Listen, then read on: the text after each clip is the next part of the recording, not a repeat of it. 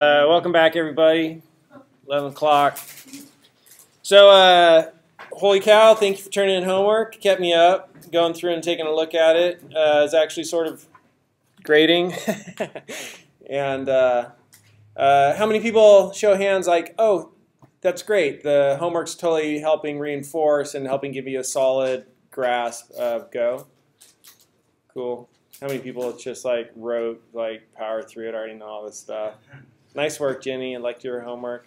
I'm a pretty easy grader. Like if it looks like you put in effort and you tried, cool. I don't necessarily read. I kind of spot grade. I open your document, just sort of like I don't know, what do you call that? Skim your answers, and so that's that.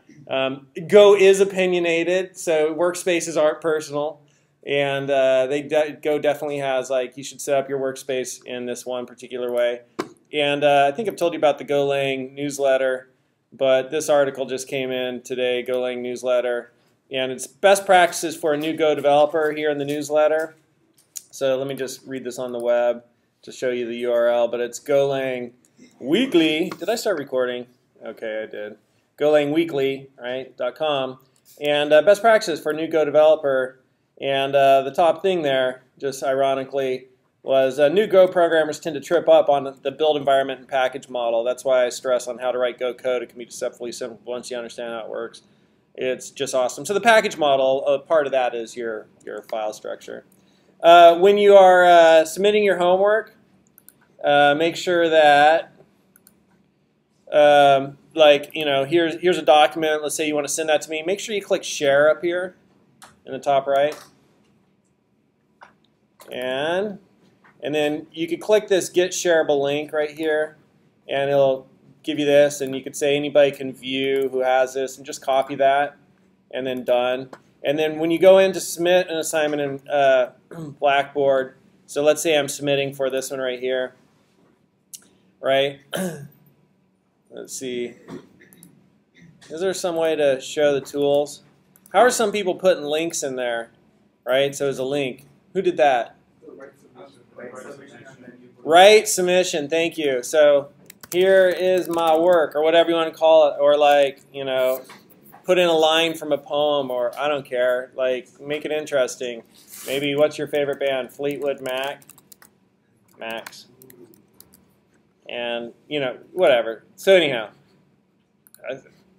there, put in your link, and then just put the link, and put open in new window blank. And so that's an attribute with the anchor tag to pop it open in a new window, and then insert that. And then I'll be able just to click that. So that just helps me kind of bring your work up more quickly. Otherwise, I got to like highlight your link, right-click it, search Google for it. And like those 3 other steps multiplied by 150 or 200 suck. All right. Thank you. And then what else? That's it. Sharing, sending your homework in. All right, so we left off on 1456, and I've got a bunch of new presentations up, so 14 through 21, and that pretty much takes us through the fundamentals. I was thinking we were in week 3, but this is only week 2, right? Yeah. That's nice. I think we're doing really great for week 2. So we left off talking about assertion. Who could tell me the difference? Who could tell me assertion versus conversion? And what's conversion called generally in other languages?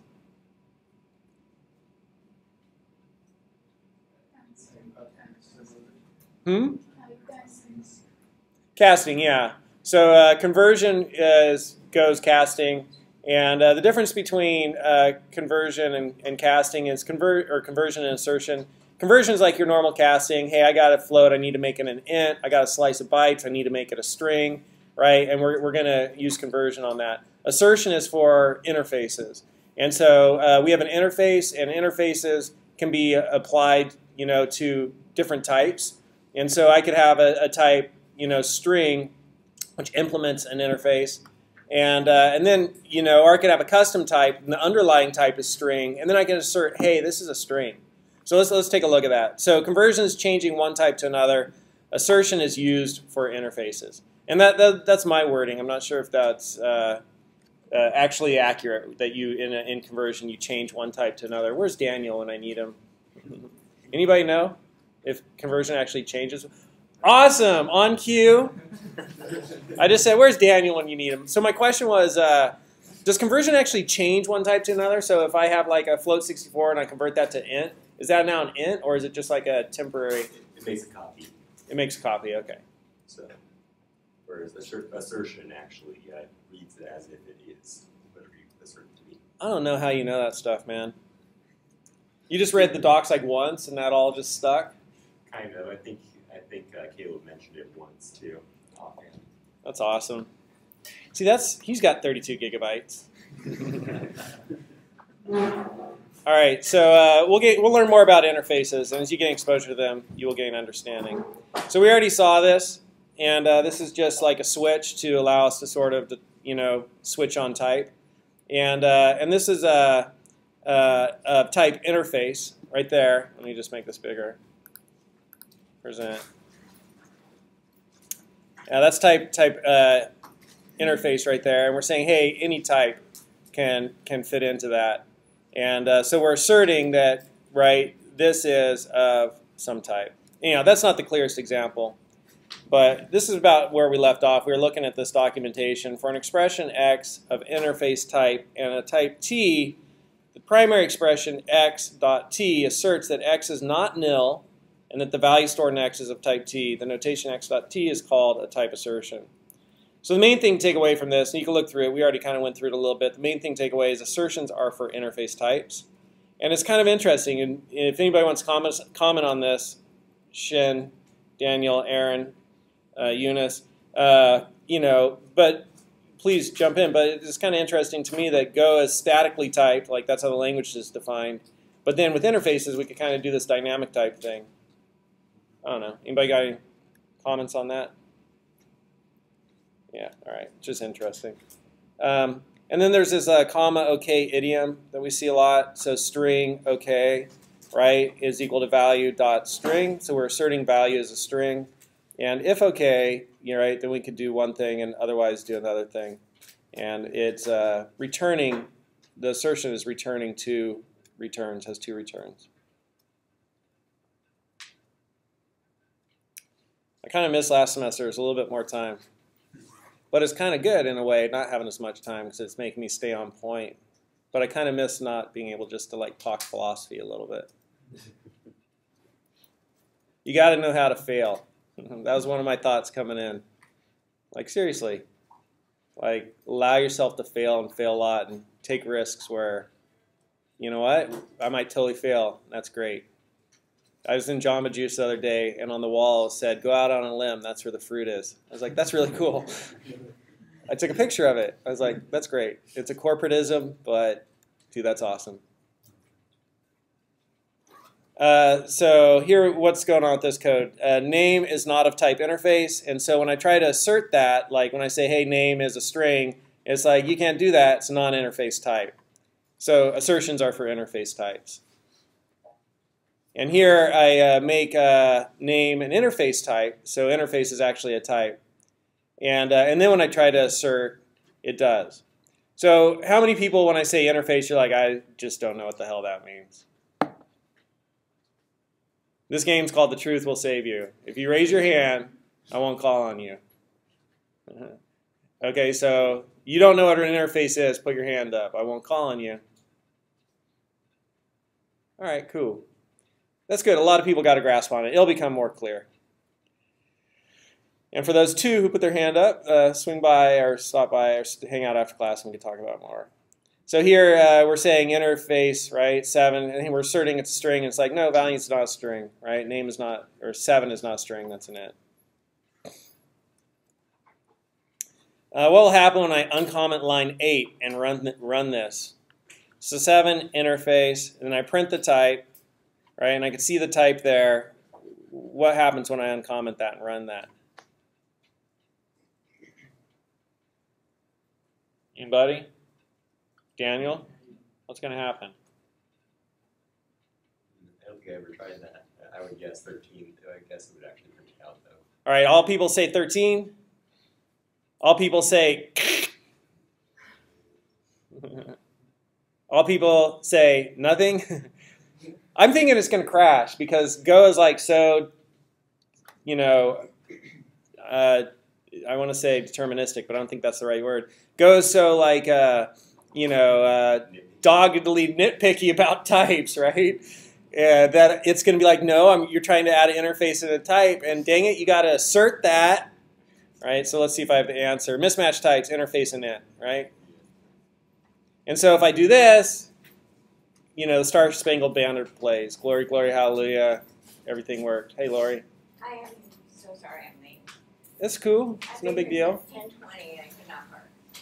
I know. It's frustrating. Luckily, my dad used to teach here, so he gets like the retiree pass. It's free, and I get to park faculty. It's awesome. Nice. Anybody want my pass? I don't know if I can say that, because I could buy a faculty pass, and I haven't for me. Anybody want mine? How much is it? I don't know. Look into it. If you do, I'll make you a good offer. No, I'm kidding. Get it on eBay for it. I'll sell it to you for my price. I think I could probably get in trouble for that, but Probably. Well, if no one talks, then. For doing what? if nobody talks, that's right. If they do talk, they sleep at the Fish. Are you recording this? I know, that's the bad thing about recording. You can always edit it. You could always edit. So this is just a reminder for casting. So just comparing casting. And this isn't an interface type, this is a float type, and so we're casting it to an int. Right? We can see, here it's a float, and here it's an int, and now, because I cast that float to an int. And so that's casting or conversion. Dang it, I used the wrong word, should say conversion there. And then here was assertion, I'm asserting. So that's assertion, that's casting. Where did casting go? Casting. How the hell did I lose that? Val, that's assertion. There's casting. And can we cast type interface? So, wow, let's look at, oh, my mouse is bumpy. Float, and then cast it to int, or conversion to int, and then interface and val, and can I use conversion, aka casting, on an interface? Cannot convert val interface of type int, need assertion. Right, so interfaces need assertion, and conversion casting. So basically, there's these two things, right? There's a syntax that's a little bit different for each one, and when you need to convert a value, you just say, hey, is this an interface? And if it is, you're going to use what? With an interface, you use assertion, and with everything else, conversion. Math package. So here's the math package, what you'd kind of expect to see in math, a lot of cosine, sine, and tangent, and things I don't remember from whatever high school. It's like, what the hell does that do again? And we talked about this at boot camp, was like rounding. Like if you look in here, I don't think you find a rounding. And so to do round, it's like floor or ceiling. And rounding here, right, is you add 0.5. So if I'm at 34.7, that goes up to 35.2, and I take the floor and it rounds to the right one, right? 35, it rounded to 35. If I'm here and I go up 0.5, it goes 34.9, and then I take the floor, and that's right, it went down to 34. Right? So that's rounding. How do you do rounding? So you have an exercise with rounding, and then reading docs, an exercise just for us to do right here. How would you learn a type of, right? So we saw that there's a couple of ways we could do type, find out something's type. %t is one of them, and using printf and the formatting verb %T, and then I guess that's a \n is a new line character, right? That's an escape sequence. So how would we have learned about finding a variable's type if we hadn't known that yet? And so here's type of in action. Type of will also show us the type. And so for me, it's like Golang determine type. Just Google that and what comes up. And if I look at that, right, I could start to see some of the stuff, including the reflect package, right, and type. And so I could start to just look. So I'm just kind of showing, hey, how do you find answers? Obviously Google, right? But then when I see that there's this thing Golang type of, where did I see that? I don't know. It's somewhere in there. then I could go to the reflect package once I see that and bring that up. And package reflect, I could read about it. Implements runtime reflection, allowing a program to manipulate objects with arbitrary types. Typical use is to make a value with a static type interface and extract its dynamic type information by calling type of, which returns the type. See, I just think that's interesting again that Go is, statically typed, but then you can do this dynamic stuff with interfaces. So by default, statically, if you know what you're doing, let things become more flexible. And type of returns reflection type of the value in the interface. Type of nil returns nil. So again, we see this interface thing here. Like, huh? So if we don't know what interfaces are, it's kind of like, what? What is that? We're going to learn more about that. Hopefully we'll get that far. Would Go help me learn about type of? How many people say yes? Go would help you learn about type of. How many people say no? How many people say I don't know? How many people need your coffee? No. So Go help's just for commands, right? And there's the list of commands: build, clean, environment, fix. And Go help's also for topics, right? So there are the topics. C, file path, go path, packages, that kind of stuff. GoDoc at the terminal can bring up documentation for reflect package. How many people say yes? How many people say no? How many people say, I need coffee? So there's GoDoc reflect. It's case sensitive, right? So if I try to bring up type of lowercase, sorry. But if I make it type of, here it is. So it's the documentation that's always with you. You don't need to be online. Remember this syntax? GoDoc, package name, package, and then name. So that's the syntax, right? So I could do just GoDoc reflect, or I could do GoDoc reflect type of, and I could do GoDoc format print, printf, print line, and it'd bring up all three of those because it takes a variadic number of arguments. I'm not sure if variadic is right for arguments. I think I just created that the last couple of weeks. Maybe it is correct. I know variadic's the right word to use for parameters. So here's another example. Remember this one? Same thing. That's what I just said. GoDoc format print line. It's just showing you the syntax. So just a reminder. I shared this with you last semester, but if you want to learn something, like I learned this from my dog. The more you want something to stick, the more you need to roll around in it. So it's kind of just what we're doing. So review, Boolean, numeric, string. We learned about signed and unsigned, right? And generally you just say int or uint or float64. And strings are double quotes or backticks. And we learned about escape sequences and sequence of bytes. And the strings are immutable in length. And index access. We can index a character in the string, or slicing and concatenation. And string conversion package, A to I and I to A. And I did learn, I was watching a video on Pluralsight yesterday. I watched their concurrency training. Pretty cool.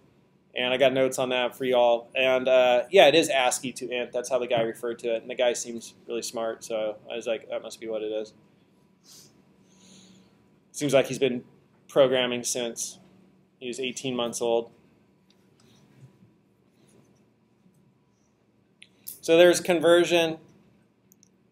TX, when you see TX, T is a type,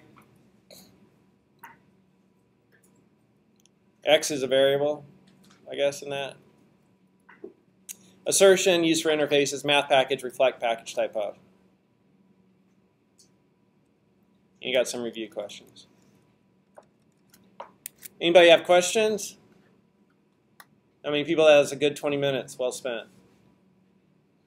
How many people? Not so much. All right.